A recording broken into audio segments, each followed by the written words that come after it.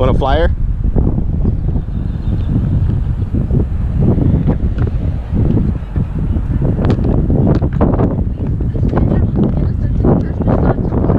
I know it doesn't support it, and I know it has a good moral position, but it doesn't do anything to make it illegal. In fact, when a bill came up, we vote. I know, but when a bill came up to make it illegal last year, all right, none of the pastors, none of the staff said, hey, HB 948 will make abortion illegal in Texas. Well, okay, they didn't oppose it. They knew about it. Do you go to the liberal churches? Do you go there? Do you go to evil man for help, or you go to a good man for help? Well, I'm just saying, let them know.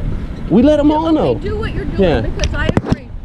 If our pastor doesn't stand up, then he needs to be called on. I agree. Yeah, and I don't hate him. But I'm very much against abortion. I know. I just wanted to find out. These are horrible pictures. Yeah. But ma'am, let me ask you something, because really it's an individual thing that we all have to follow Christ and be obedient and do what he says, right? Most people say I'm against it, but they do nothing. Like, they'll vote for pro-life bills, which only says when, where, and how you can murder babies, but the pro-life movement has never put forth anything to make it illegal, ever, okay? Because our congressmen, our senators, even our presidents all get funding from the pro-life movement, right?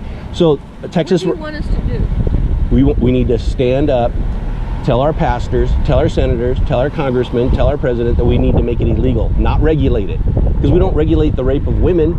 Like, that would be wicked, right? How do we regulate the murder of babies? This is legal in Texas. In fact, this is a Texas baby.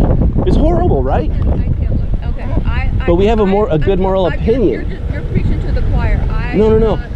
I may be preaching to the choir, but the choir actually has to go to their pastors and say, look, we need to make it illegal. All right, ma'am. Thank you.